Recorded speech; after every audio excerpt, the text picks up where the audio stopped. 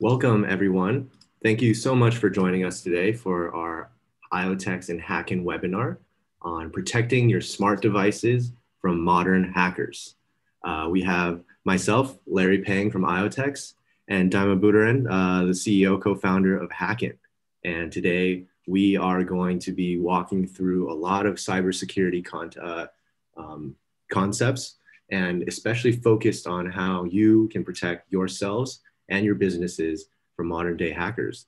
But just before we get started, I want to put a name to a face. So I just wanted to do a short introduction of you, Daima, before we get started. Hi, Larry. Thank you. Thank you for inviting. Of course, it was honor to present a webinar with you because I studied your product and it's really amazing and it's really what is needed right now. My name is Dima. I'm 34 years old. I don't know if this really matters. I have Deloitte 8 years experience in corporate world and a little bit of military, and now 4 years in crypto. Absolutely love it. Cybersecurity in crypto is booming, and we are doing all our best to protect users from black hat hackers, and education is the key in this war. Everybody has to be aware of the risks, and today we will also show the actual methods how hackers trying to get into your private life. So hope everybody will like it. Hope nobody will repeat it. Let's say like this. Yeah. In any case, we show only like some kid stuff, but the logic you will see it's real world cases. Exactly. And just to echo Dima's introduction, we came together, IoTeX and Hacken, from a very big mutual respect for each other's projects. Hacken has an amazing cybersecurity suite, and also a boot camp already for a lot of people to go through and just understand the basics. But in this webinar, we're also going to focus on how IoTeX and Hacken are creating products and solutions, just as Dima said, not just focusing on the problems, but how we can address the glaring gaps in cyber security and privacy today. So with that, we're just going to kick things off and get started. So again, for those of you guys just joining, we are live streaming on both Zoom and YouTube. And what we're going to do is we're going to take your questions throughout the webinar. So whether you're on YouTube or on Zoom, just feel free to drop your questions, and we'll get to them right at the end of the webinar. But today, just to kick things off, this webinar is called Protecting Your Smart Devices from Modern Hackers. Today, what we're going to cover during the webinar is we're going to kick things off with a short introduction about IoTeX and Hacken. And Dima is going to take us through a couple important concepts about how hackers can choose their targets, how hackers collect information about their targets, how hackers gain access to user systems, and how to protect your devices from hackers. If I'm not mistaken, Dima is going to cover more of the smart city concept, and IoTeX is going to fill you in more about hackers and smart homes. We're going to break down the network of a traditional smart home, talking about all the different modems, the routers, the connectivity types, and where the risks are today. And then we're going to talk a little bit about UCAM, which is one of our new products that addresses some of these issues. Before I pass it off to Dima, I'm going to give a short, very, very short introduction of IoTeX. And I'm going to hand it off to Dima to do the introduction of Hacken and kick off his part of the presentation. So IoTeX was founded in 2017. We have a vision for what's called the Internet of Trusted Things, a play, of course, on the Internet of Things and embedding trust into it. Our real mission at IoTeX is to empower everyday people and businesses to own and control their smart devices, as well as the data and the value those smart devices generate. So trying to democratize the Internet of Things while also maintaining privacy and security as guiding principles. So we're going to dive into more about IoTeX and our products. later on in the session. But I'm going to hand it over to Dima to kick things off from his end with an intro of Hacken and his part of the presentation. Go ahead, Dima. Or Yeah, do you want to share Larry. your screen, Dima? Larry, if you don't mind, I would like to share my screen because I have videos. Oh, perfect. Yeah. Opa.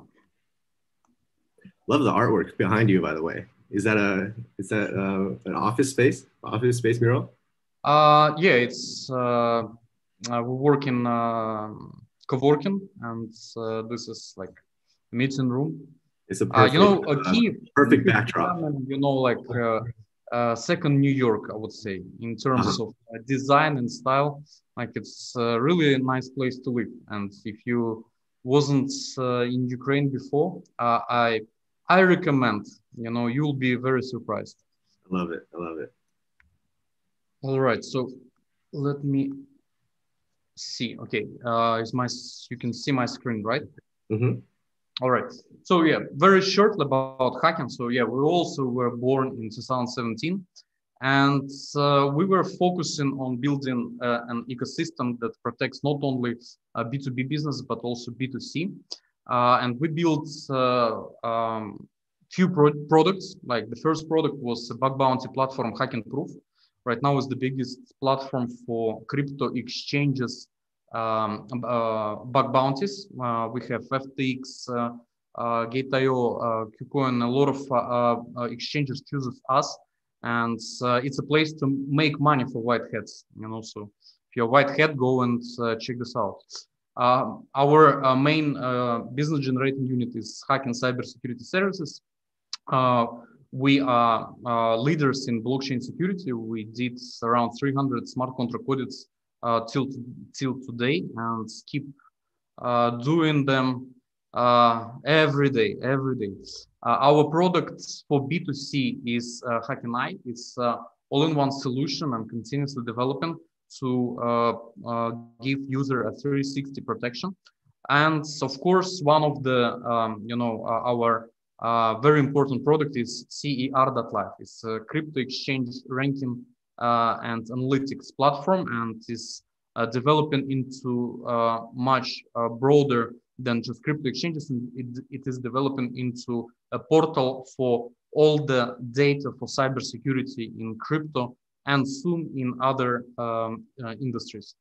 So we also have a token, of course, called Hi, and join our Telegram group. Let's say like this. So let's start with education. So first is how hackers choose their targets.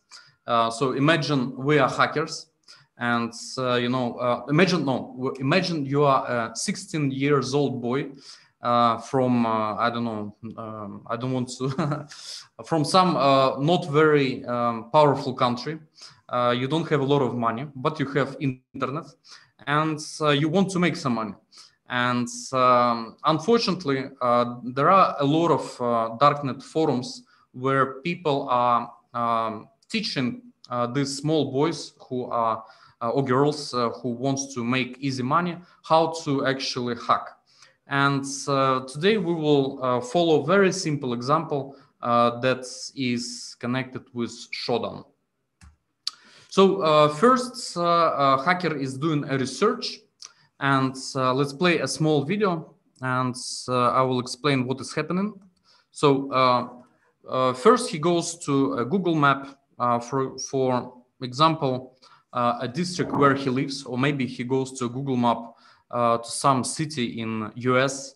We made an example for Idaho. So he is selected some village or some town, and he copied the latitude, the address into Shodan, and he posts a very small script. I want to stop here. Is has screenshot true. So he will look into all devices. Let me emphasize this. Has screenshot true. So he will look into all devices around this area that are online and that are showing some video stream, and this video stream is available in the internet. So he does this in order to find the target that might be of his interest. So he selected, and then he just scrolls what webcams are there, and just scrolling, some garage. Okay, maybe next one. What is next? Something is hidden, some not.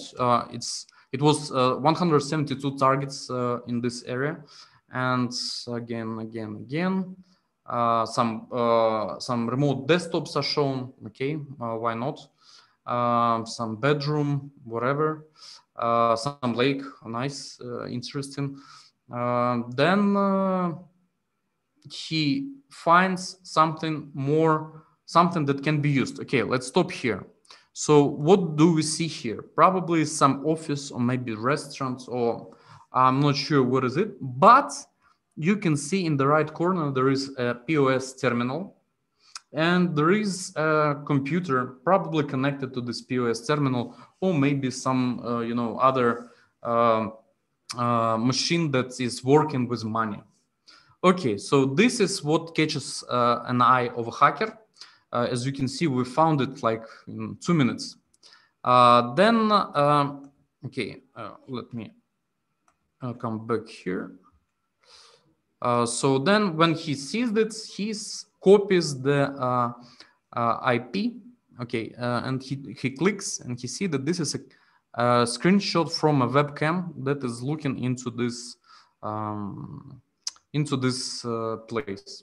Okay, so the first task is done. So the hacker has made the research. He found an interesting target, and what he will do next. Okay, there is absolutely no sense trying to log in into this camera unless the hacker is using a tactic to intimidate a person. Sometimes I don't want to go into this route. Everybody, I hope everybody saw the TV series of Black Mirror when guys were intimidated by hackers for some not very ethical behavior. But yeah, we are thinking right now as a hacker who wants to steal money and not intimidating people. All right, so then the next step, he will try to do a search for the same IP address that is in this area. So he will try to find a computer that is connected to the same internet and try to find the way to get into it. Let's see a video. So this is, he copies the IP. He sees that it is connected to internet provider Sparklight or something. He is narrowing his search, 79 only now. And he starts to look whether there is some device with the same IP address that might be similar to this computer that we see on the screen. He searches, okay, this is the webcam. We saw it already. All right, he checks the ports, he remembers the port, and he starts to see if this port is also can be found at Shodan. Okay, let's see. Okay, this is exactly what it is. So we found that computer, and we found that it has some administrator, it has some user, and basically, right now, we already identified the target that the hacker wants to hack. So coming back to the actions, research, results, camera, new target. So now the next step is to try to hack this computer. So what he's doing next?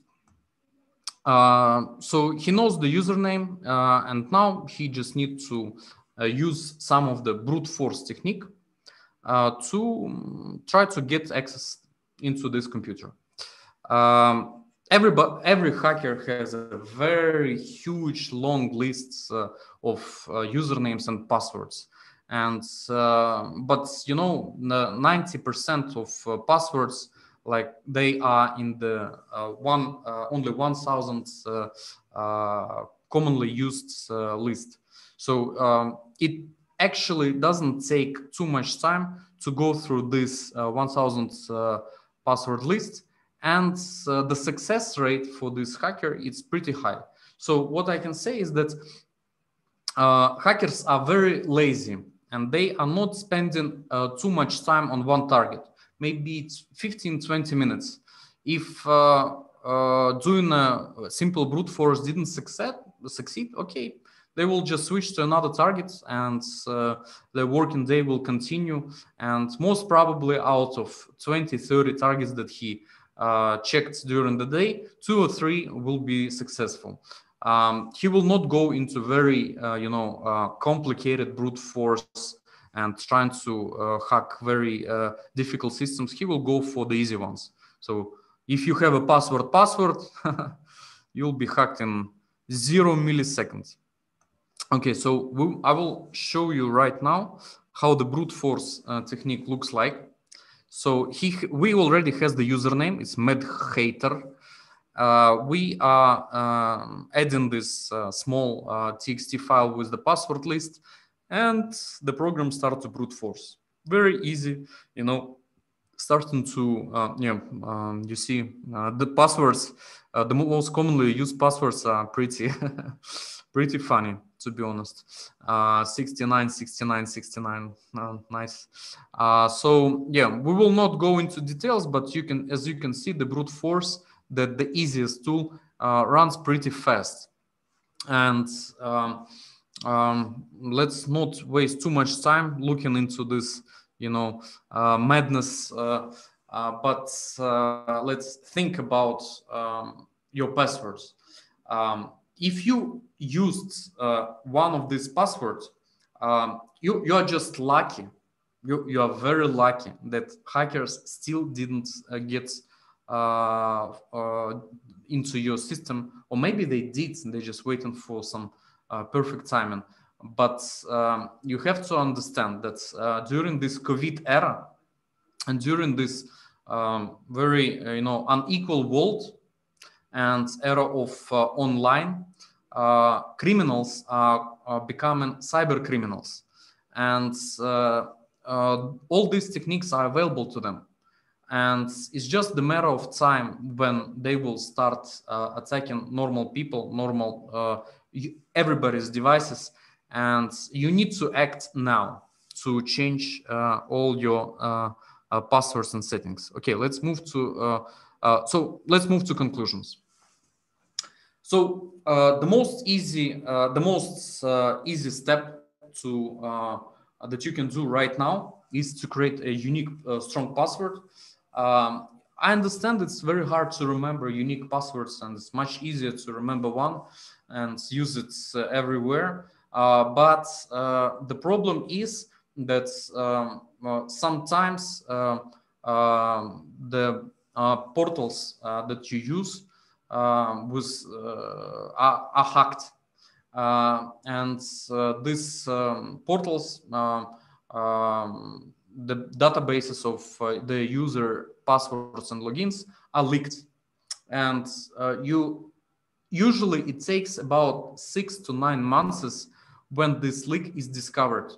Of course, hacker is not running to the world and saying, hey, I just hacked Amazon, I stole all their database, and now I have all the usernames and passwords. No, he doesn't do it. He just keep it to himself or to a group of people like them, and they just use this database to start getting into other accounts. So for example, you have log in your email and log in your favorite password. That's, I don't know, some dating website, and you already forgot about it.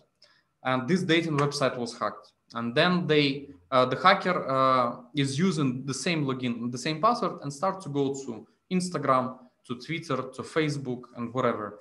And if you don't have 2FA, then the chance that you will be hacked is super high. And once he gets into your messenger, probably he will see some messages that someone else don't need to see. And he might start intimidating you and sending you print screens with your messages and warning that I will send it to your fiance, please pay me some money. So again, this is how hackers think, and this is how they act. So another thing is that using the shutdown, you can see the webcams, and the webcams have default passwords to get in. And of course, hackers know default passwords of all the webcams and IoT devices. So the must step when you buy some new IoT device, you need to change the password of it. Of course, keep software up to date is it's not because usually the software is updated not because there is some nice feature that you don't want to miss. Usually it's updated because there is some vulnerability that hackers can exploit. So yeah, this is a must thing to do. As for our approach that we educate, we have created the educational cyber bootcamp, and we have created the biggest database for stolen personal data, Hacken darknet monitoring. I will tell you a small story. So yeah, the database is more than 13 billion breached accounts. It's bigger than Have Been Pwned. Of course, we all respect Have Been Pwned, but our database is a little bit unique because we also show you your passwords that were leaked. So if you go into our application, you download it and you check your email, and you verify that this email belongs to you, we show you a hint what was your password. My personal email was in data breaches I think 15 times, and it was nice to remember my old passwords from 15 years ago and from 2 years ago, but this is another reason why you need to change them all the time. The biggest number of breaches I saw, it was Don Tapscott. I'm sure you heard about this guy. He's blockchain, one of the men that's showed the blockchain to the world, and his account was breached 115 times. So from one side is a good thing. It means that he is super active in the internet. He is like all into new things. But from another one, I hope he is not using the same password on his devices. So yeah, you can go into hacken.ai darknet mon and just type your email there. And you will see the number of breaches. If it's more than 0, you need to do something with this. Okay, and of course, Cyber Bootcamp. In our application, we have gathered essentials that a human needs to know about cybersecurity in 2021 or and ongoing. We have included models how you should manage your account. The models are interactive. We even reward you with NFTs so that you are more motivated to pass them. We put some jokes, some tricks, and so that you are not bored. For sure, passing the Cyber Bootcamp is better than spending evening in your Instagram switching the accounts of people. So yeah, account management, basic rules, anti-phishing. Phishing is sometimes we sleep during surfing the internet, and we click things that look very common to us, just like fishes. but this is how hackers want you to think. They want you to not recognize that this is phishing attack, and you make a magic press of the button. Privacy, we learn you how to not disclose your personal data in the internet, how to protect it. Data protection is about encrypting your devices, so that if your laptop is stolen, there is a way that nobody can get your data, and this is very important, especially being in crypto.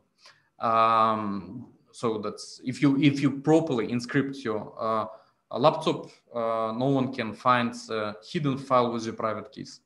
General security principles and digital asset security essentials. So, of course, the era of crypto, when we are responsible for our private keys, for our seed phrases, is the era when if you lose your digital assets, you cannot recover it. And I had once an accident losing my crypto. It is really painful, and I hope no one who is listening now will lose crypto after this webinar again. Okay, so that's it. I will answer the question after the Larry presentation. Hope you enjoyed it. Thanks so much, Dima. There's actually one right here that I think is very relevant to the cybersecurity bootcamp. Eric Van asks, can we use a VPN to avoid hackers? How can we use a VPN to avoid hackers? All right. So VPN is, in fact, it's more used by hackers, to be honest. But in order to hide your presence. But in common world, people are using VPN in order to, to surf Facebook in China or to look at some websites that are not available in other countries. But the VPN in new era is developing into anti-phishing protection. So imagine when you are connecting to VPN, you are connecting to a remote computer that is managing your incoming traffic. So it can put certain filters that are blacklisted by this VPN provider that protect you from phishing attacks. But it's hackers are all the time. It's their bread, So they are all the time creating new websites, new applications, and they are always a little step in front of all the anti-phishing protection tools. Of course, there are startups that are working on AI anti-phishing protection, but you didn't hear about these VPNs probably because they are not that effective as of now. But I'm sure in future they will. So Hacken also has a VPN. It has anti-phishing protection, and we are working to improve it. And of course, it is better to use VPN than without it. In our VPN, we are focusing on the speed, so that you are not, so that you are not limited by using it to download stuff. But again, education is the key.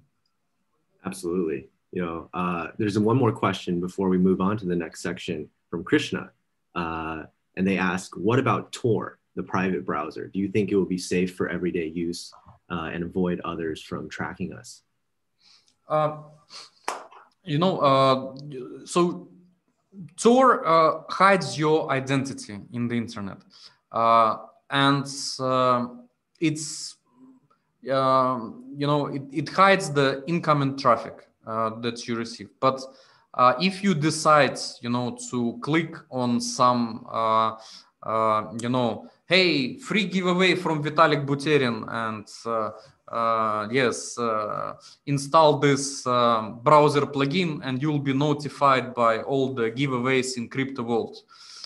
Tor will not protect you from this. There never install nothing on your computer from unauthorized stores. So all the browser plugins are extremely dangerous. They are stealing your data massively, and this is the most favorite technique right now. I had so many examples when people were installing browser plugins and they were stealing, they were losing crypto. So so it is up to you what you click in the internet, and Tor will not protect you. Absolutely. Just because our audience is more crypto focused, right? I think it's important to really repeat what Dima said. Make sure whatever plugins and websites you're pushing your private key or your mnemonic into, that is trusted, where it came from. There's been way too many instances where people, get an email to update their KeyPass plugin, and it says you have to re-enter your private key. Imagine, you lost your phone, you have to reset up your Google Authenticator app. Whatever you put into that is your private key. And once you do that, then it's game over, right? The hackers have won. So this education is massively valuable. I think everyone needs to go check out the Hacken Darknet Monitor and the Bootcamp to make sure that you educate yourself even deeper about all the things that Dima said today. But yeah, Dima, any closing thoughts here? I just want to add that the browser plugins, hacker browser plugins, they work in the way that they don't even ask you for a mnemonic or whatever or private key. Once you install them, they have full access to your all your data. So, and they will search for keywords, and they, if you have unencrypted file with the private key or seed phrase backup, they will find it. So, yeah.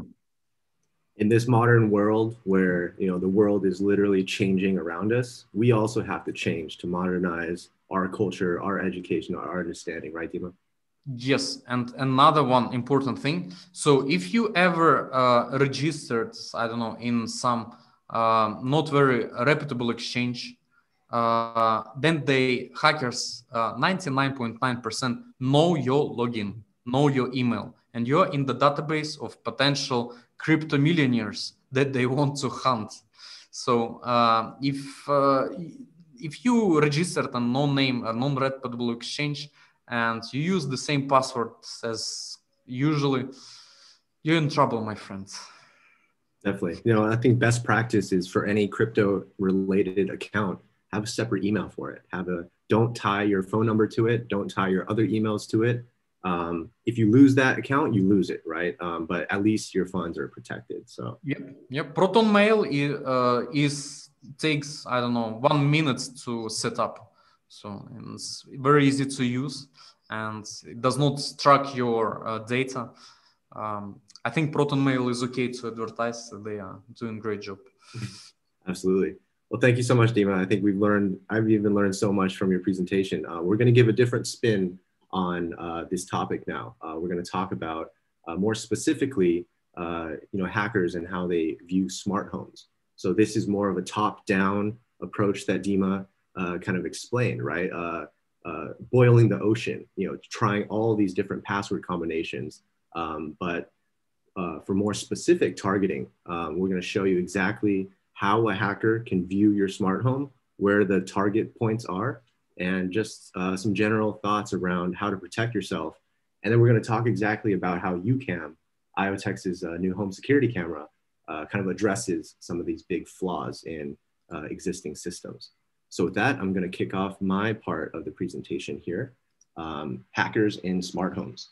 I want to start with something very high level, right? A lot of people hear this word IoT, but what does it actually mean, right? What is the Internet of Things?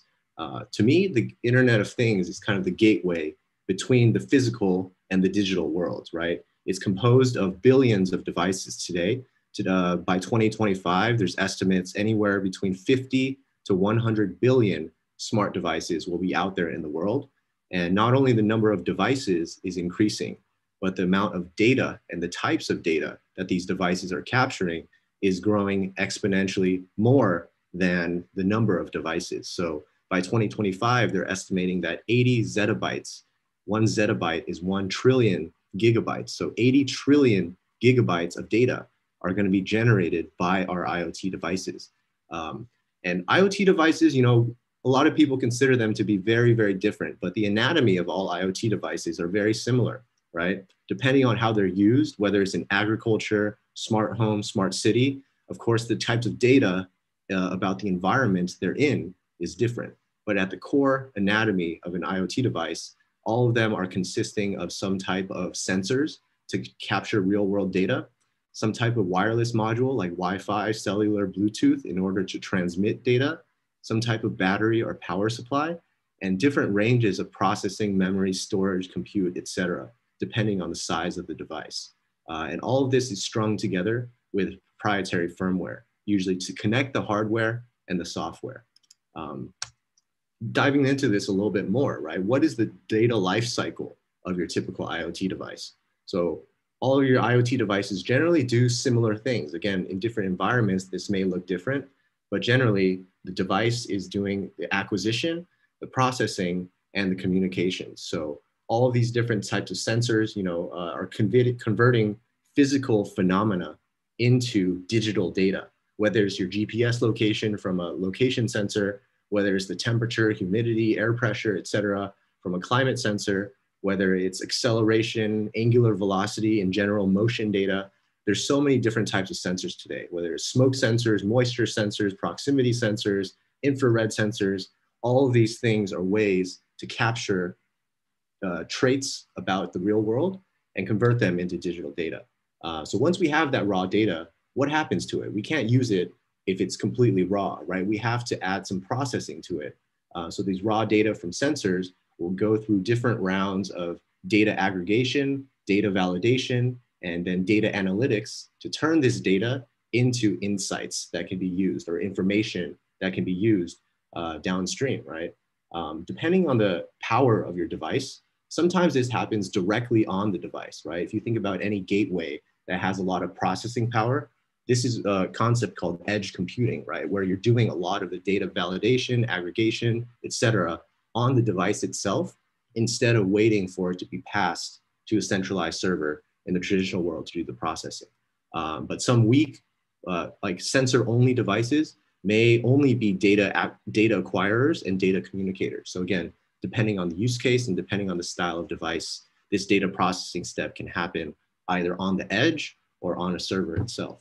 And finally, the communications part is also interesting, right?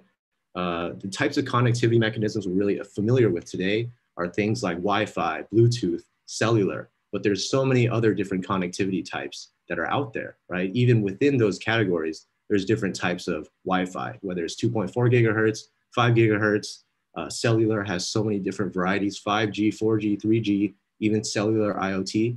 And even within your smart home, something that we'll talk about is there's different types of connectivity protocols that have different types of security and different types of ways for hackers to get in. But the last part any IoT device really needs to do is communicate the data they have acquired and send it to a server, either directly through Wi-Fi or through a gateway through those different types of connectivity types we're talking about. So now that we know the general anatomy of a device, I just want to share with you the landscape of what smart home devices cover, right? These are all different brands doing different types of IoT devices. And, you know, when you look at this, you can really think about, okay, my home has all of these things as well, right? All of these things are entry points for hackers to look into your specific data, right? Things like general smart home solutions, lighting, security and monitoring, energy and utilities, different types of home robots, alarm systems, kitchen and home appliances, smart locks, audio and media, health and wellness, etc. Right? There's so many different varieties of devices, and they're all connected to your internet. And you know, one thing you have to know about your smart home is data is constantly flowing between your devices. And let me show you exactly what that looks like. So this is just general schematic of what a smart home today looks like. It's a network of smart devices that are interconnected through these connectivity types, and each device serves a specific purpose. So, generally as a smart home owner, you are familiar with accessing these services from the convenience of your smart home. But behind the scenes, the data to, see the current temperature in your home goes through a lot of different hops, and each hop has its own risks, right? So generally, everything is connected to the internet, right? Whether it's the cloud-based applications and services you use today to interact with your home. There's also the concept of a modem. So the modem connects your home network and the devices on it to the internet. There's also a router, which creates a wireless network across your different devices. And sometimes the modem and the router these days are the same device, but they can also be separate depending on the solution, right? From the router, there's a lot of devices out there that connect directly via Wi-Fi, and they can connect directly to this router, right? Because there's already a Wi-Fi network emitted by this router. But for other types of smaller devices, Wi-Fi is very battery intensive, right? So not all the devices out there, especially the ones that are battery powered, can support Wi-Fi. So they need a low power, different types of connectivity. And that's exactly what a lot of the smart home devices today use. It's one of 3 connectivity standards. Of course, Bluetooth is free and open. A great way to, this is the thing that powers your AirDrops on your iPhone. Bluetooth has incredible bandwidth. And again, it's absolutely free and also has decent security. But there's also a lot of different connectivity standards around Z-Wave and Zigbee, which are more proprietary, they're more consortium based, and these standards are evolving all the time. But the way that these devices that run Bluetooth, Z-Wave, Zigbee connect is through your smart hub, which syncs your router to these Bluetooth devices. So it's kind of converting the digital readings and giving it to the router through these connectivity types. And the smart hub will connect to the rest of your network via Wi-Fi. So this is just a general schematic of your smart home, right? And what is really interesting when you think about it is all of these independent touch points are opportunities for a hacker to intercept your data. And all of these devices here are opportunities for hackers to brute force enter one of these devices, and maybe through that device can tap into your overall network. So it's incredibly important to understand, your smart home network is not just the devices that you put in them. It's also your router. It's also the connectivity, and it's also everything in between that you need to make sure that there's no single point of failure in your smart home system. The most common types of smart home attacks today, as we mentioned, there's both network style attacks and there's device style attacks. And the logos you see here are all real types of smart home attacks that have gone on in the past couple of years, right? We can start on the network side. So network side, a lot of the times they're trying to stuff your network so that it can't do anything. The most common type of thing here is denial of service and distributed denial of service, DOS and DDoS attacks, right? And this is basically when they send incredible amounts of signals into your network to jam it up. And a lot of the times, these are not real people that are doing it. They're actually bots or actually botnets. So they're programmed to specifically attack your network, take down your websites. If you've ever seen, some of the anonymous style attacks where they take down government websites, it's usually through distributed denial of service, just to flood the network. And this can really have an impact on the way your smart home operates. If you can't send information or there's too many signals going out, then your network is going to be stuck. Another important one is man-in-the-middle attacks, where for unencrypted credentials, they basically insert themselves in between 2 devices that are talking to each other and will steal your credentials from this transmission, right? So any one of these situations, there's always the need for these devices to authorize or authenticate that the data coming from the device is accurate. But a lot of the times, the traditional security systems of today don't build that in because they don't prioritize security like they should. So man-in-the-middle attacks have impacted Hue light bulbs and also Z-Wave in general, where a lot of credentials, as Dima kind of walked through, once hackers have your credentials, then it's open season for them. They can really do some scary things with full access to your network. On the device side, there's also the concept of vulnerability exploits, where hackers can gain control of your device. And this can most likely be through the password related items that we're talking about. So if you have a camera out there and a hacker has your password to it, that means they have full access, right? There's no need to go behind the back door. They're literally walking through the front door. So really have to protect that front door, make sure your passwords are sound.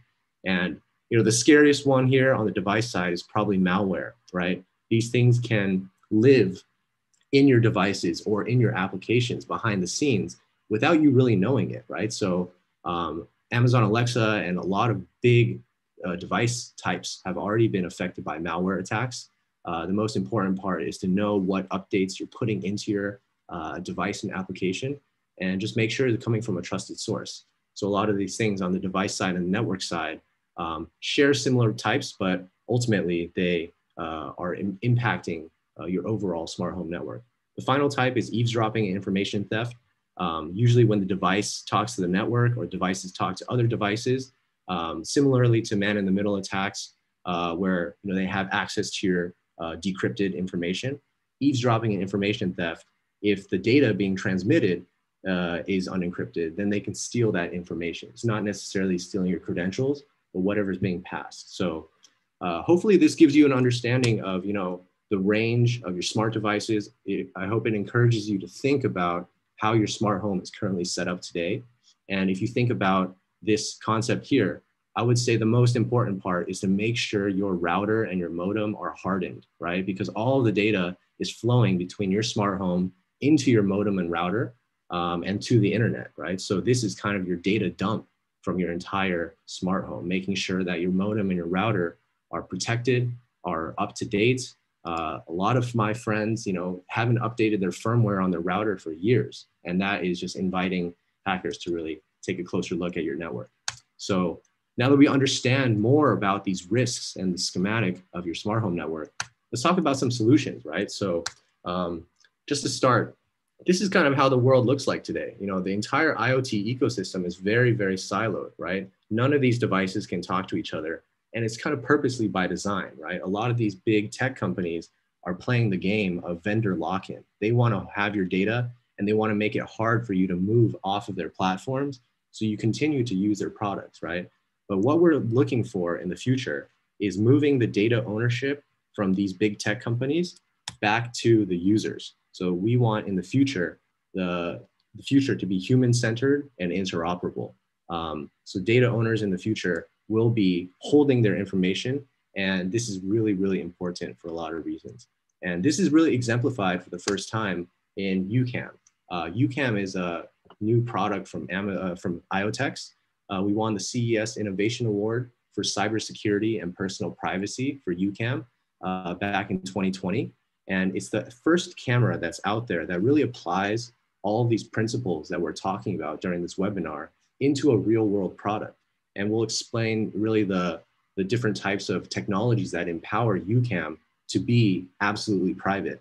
But it's really important. I want to stop here just to share some thoughts around why UCAM is important, right? In January, there was a really big mass migration from WhatsApp to Signal, right? Signal is like a private messaging app, but WhatsApp also markets themselves as a private messaging app, right? So what caused this mass migration from centralized private messaging app to decentralized private messaging app? And I think we're at a turning point in our world's history where trust in our governments and trust in our corporations is at an all-time low, right? So the claims that big tech is telling us that your data is end-to-end encrypted, we care about your privacy, these claims are kind of like boy who cried wolf, right? It's getting harder and harder to trust anything these big tech companies say. So when we think about these kind of situations, we really have to be mindful about, what are the actual provable claims that these products have, and why are these different architectures going to solve the problems that big tech has put on us? And I would love to walk through how UCAM does that exactly. So there's 4 core technology pillars of UCAM. UCAM is not only powered by blockchain. That would be really lazy and incomplete, right? But we use blockchain as a very important tool to establish a trusted identity for the device, which serves as a foundation for everything that happens above. Going back to this diagram here, by giving devices a decentralized identity, you can empower them to own their own data. And by you owning that device, you also own that device's data outright. So it's like a little nested function where you have a decentralized identity and your devices all will have a decentralized identity that allows you to interoperate with them, communicate with them, and own them outright. Unlike today's world where you own the devices at a physical level, but at the digital level, all of your credentials, all of your data, all of your videos are owned by big tech, and that's a problem. Another big one is edge computing. So we've not only removed the concept of traditional email or password login and replaced it with the blockchain-based login.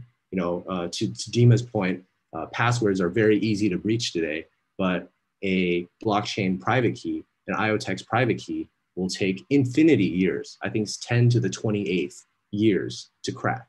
So that's why, removing this very error-prone thing, even if you tell the entire world to change their passwords, a lot of them may be too lazy to do it or don't understand why they need to do it.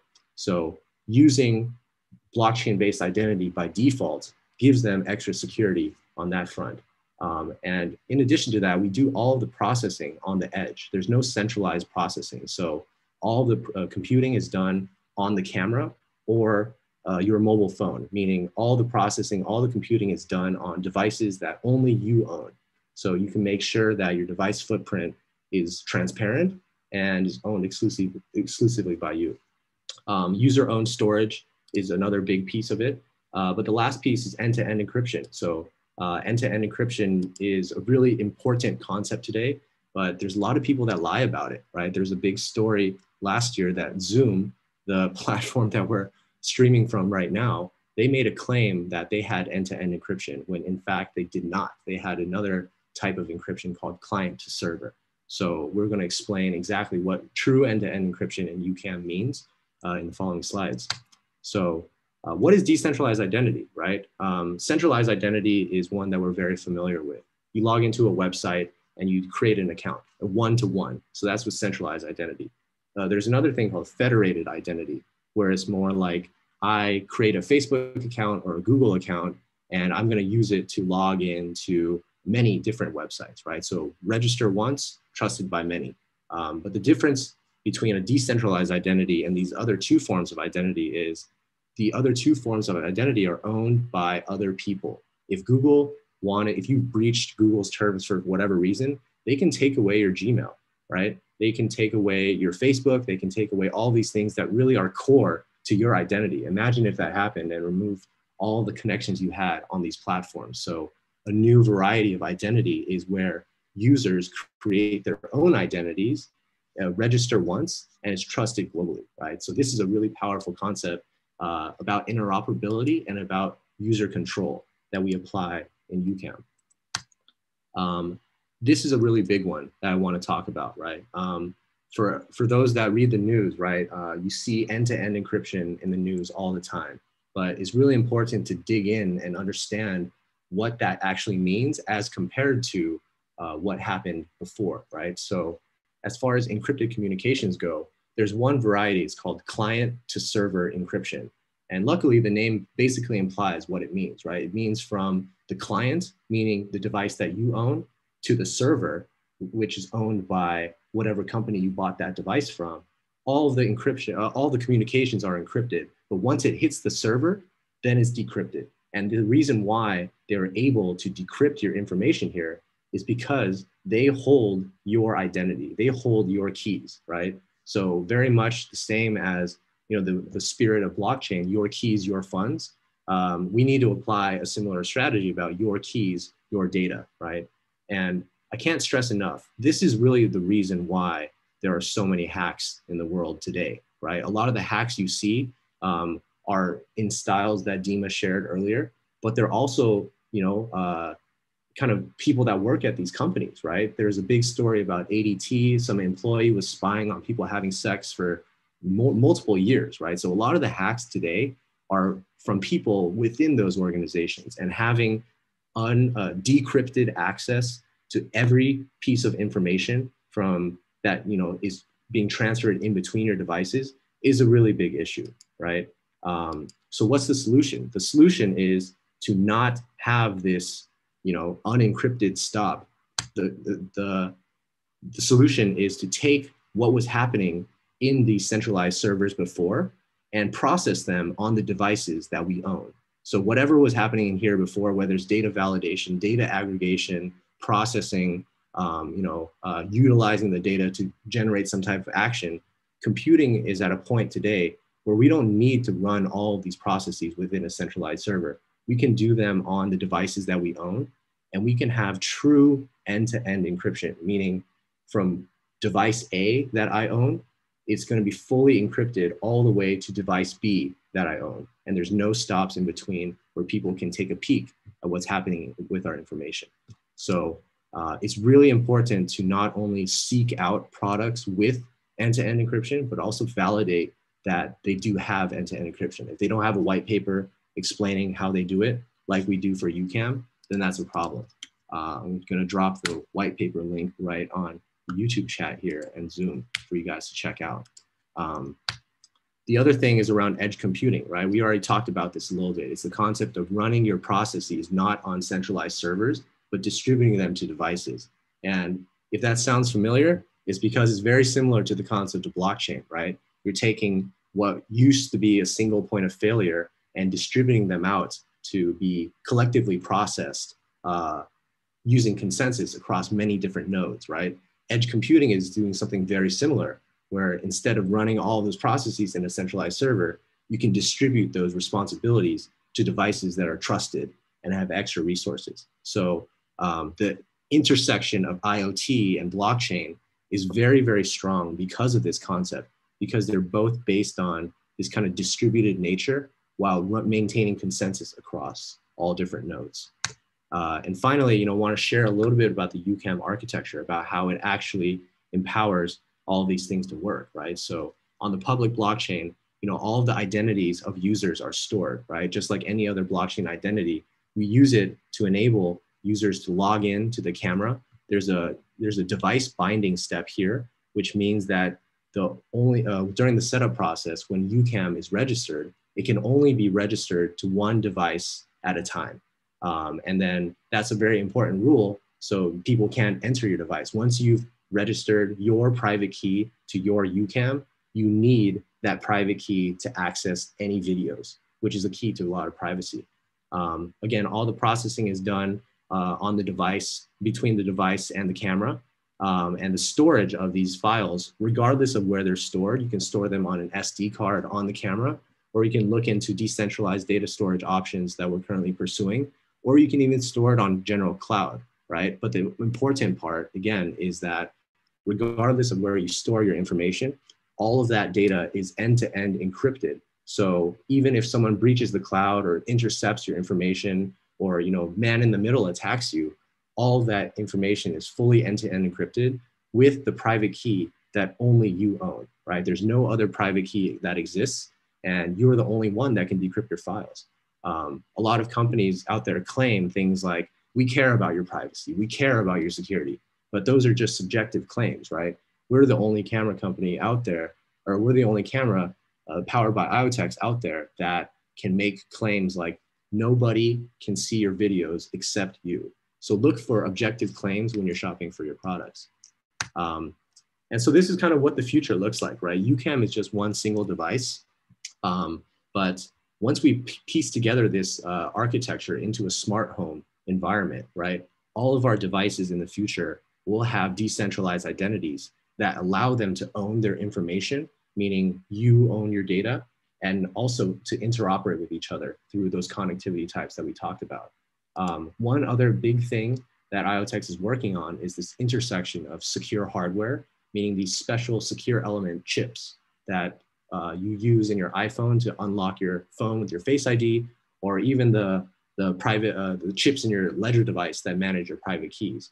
We envision a future where hardware is getting cheap enough to the point where all of our devices will look like ledgers in the future, especially the ones that manage very, very sensitive information. You want that to be airtight, right? We're talking about your smart home information, your health information, things like this. Gateways are also important. Right now we talked about all these different connectivity types. Some of them only support one. In the future, there's going to be interoperable, universal IoT standard, and all of your gateways are also going to have decentralized identities. So when they communicate with your devices, they can authorize that, hey, I recognize this device's identity, which means I can trust its information. And finally, where does blockchain play a role in this? Blockchain is going to be a really important orchestration tool, right? The premise of blockchain is that you can use predefined business logic, smart contracts, in order to enforce different rules and operating things. But who are going to be the actors that enforce those rules? A lot of the times, a smart contract can say, if I get this payment, then unlock this smart lock. Or, there's going to be really interesting physical digital world connections where even actions from our physical world, like I am in a physical GPS location right now, and that data can trigger a smart contract to issue me an NFT. Say I'm at a concert or I'm at a restaurant, and the GPS location can trigger that, right? So not only is it going from the physical to digital actions, but my digital actions, even me paying a smart contract, can do something in the physical world, like unlock a smart lock, right? So blockchain is going to be an important ledger in order to register all these different decentralized identities that we're talking about in a transparent and immutable way. And will serve kind of as like a cross-reference for devices to validate each other. And finally, of course, blockchain is going to be an important engine for smart contracts and also represent a transparent and immutable ledger for all smart home activities. So, with that, really want to encourage everyone to go out there and purchase a UCAM. You can buy one at ucam.iotex.io if you're international, or if you're in the States, in the United States, you can go on Amazon. It's for sale on Amazon right now, ever since October of 2020. So, with that, I hope this was informative. We covered a lot of topics today, both around how hackers view opportunities to hack, general databases, and why we need to protect our passwords, as Dima kind of walked through. And I shared more about what's going on behind the scenes of our smart homes, what kind of things do we have to be paying attention to, and what types of situations can we get into where hackers can see our information. So with that, really want to encourage everyone to, I think we should fuse our communities. What do you think, Dima? And just do more of these education sessions. We're happy to take some questions now, though. Yep, absolutely. I want to add that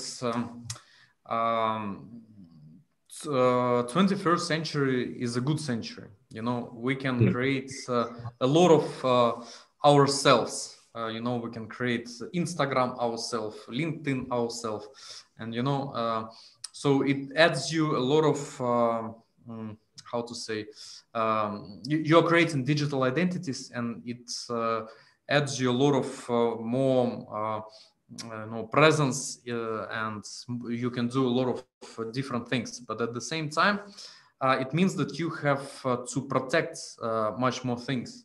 And especially with the crypto, when none of the banks can insure your funds, you also have to put enough protection measures in order not to lose them. So it's just another thing that we need to take care of, just like locking the doors, just like I don't know, having the wallet always with you and smartphone always with you. You have to take care of your digital assets, digital avatars, and crypto. So learn. It's not very difficult. Cybersecurity only sounds scary, but it's not very difficult. I will put a link to our Telegram group where a lot of people are happy to answer any questions. We are a community of cybersecurity enthusiasts. So I will be very happy to see you there.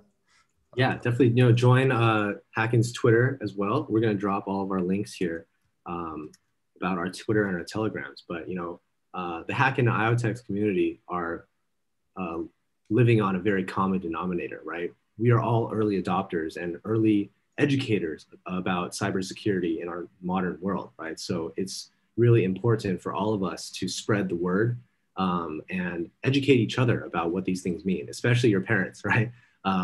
It's always an uphill battle to get them to change their passwords even, right? But there's so much more to protecting your smart homes today. I see one question from Adkunle in the chat group. If you guys have any other questions, we can stay on for maybe another 5 minutes or so to answer your questions. But Adkunle asks, if password is weak and two-factor authentication is enabled, are we safe? Yeah. I would like to answer this. Mm-hmm. Yeah. Okay. So there is two mostly common used 2FAs. First is when you connect your phone number and you receive SMS as a second factor. And second is to use some Google Auth or some other authenticator. So when you use the phone number, you are vulnerable to SIM swap attack. It's not only about someone to try to take over your phone number by calling your telecom provider. It's also about you traveling to other country, and when you travel to other country, your GSM network is not longer belongs to your telecom provider. It belongs to their national telecom provider, the country you visited. So they have a way to intercept your messages. There were cases that even Israeli, in Israel, the very famous cybersecurity country, telecom providers were hacked and people were losing their accounts because the database of 2FA passwords was leaked. Basically, 2FA is not is a password that is generated by the company you are working with, and you see only 6 digits that is changing every 30 seconds, but in fact is a password that they gave to you. They know it, and and your app knows it, multiplied by timestamp. So that's why you see the 6 digits. So if the database of these passwords is hacked, then a hacker can hack your 2FA as well. So, but again, I want to say that hackers are super lazy, extremely lazy. They don't want to go and get a real job. This is how lazy they are. So if they see a 2FA, they usually, okay, next one. So if you put it, just don't use the mobile 2FA. The Google Auth is much better. Definitely. In security, there's a concept called security in depth, right? And security in layers. And it really resembles what armies use, right? If you think about, if you have you're playing Dota or something, you have your home base, right? Your home base, and you wanted to protect that. How are you going to do it? You're going to put one layer of security. You're going to put another layer of security. You put another layer of security, right? So 2FA is very similar to that. You're just adding another layer of security. But if your 2FA layer of security is linked to your original layer of security, then you're going to bypass both, right? Meaning if your phone number and your Gmail are connected to each other and they can use one to access the other, they basically penetrated both layers of security, right? So a lot of times people recommend that you have one digital form of security, like a password or an authenticator, but you also have like a physical layer of security. And that's what a ledger is, right? Ledger hardware wallet is that second layer of protection. And maybe in the future, two-factor authentication will change to three-factor authentication, things like this. So it's important to think about. I use my crypto exchange accounts. I use 4 layers of security. 4 layers of security. Yeah. Tell us about it. What are those 4 layers?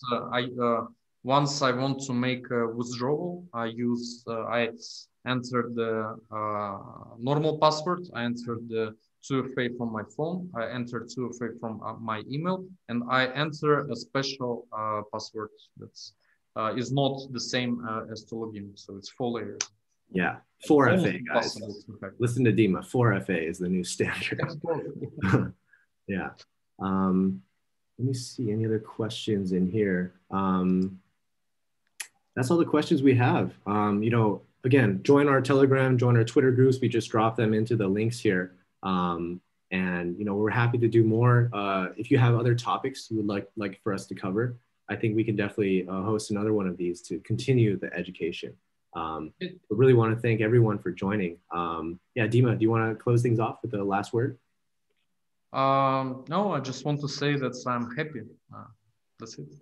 Awesome. Yeah, I'm happy too. Yeah, I hope everyone is enjoying the excitement in the crypto industry and across all the buzz of token prices and things like that. It's really important to remember that blockchain and decentralized technology has a real chance to protect us and change our world, right? Of course, everyone's having a great time making money left and right, but there is a huge opportunity that we're addressing that companies like IoTeX and Hacken are addressing. So with that, we're going to sign off for today. Thank you guys again so much for joining, and we'll see you next time.